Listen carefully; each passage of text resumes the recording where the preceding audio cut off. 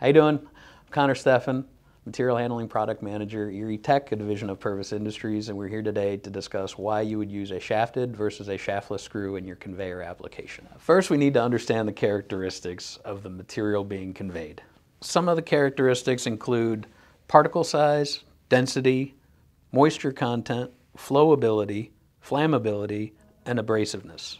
Then we need to understand how the conveyor will be fed, the overall length of the conveyor, and the degree of incline.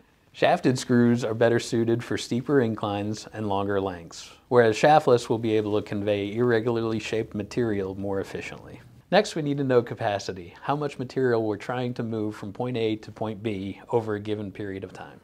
There are capacity considerations for each screw conveyor style: hanger-supported shafted, close-coupled shafted, and shaftless. With a traditional shafted, hanger-supported screw, we're able to accommodate longer runs, and from a maintenance perspective, we're able to service individual wear components.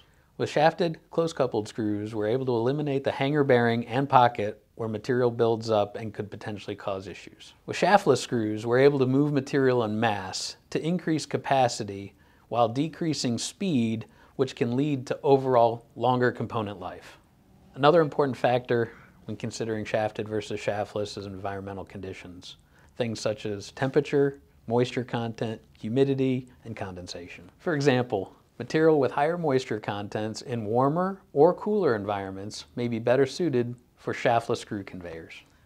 Thanks for taking the time to view this video.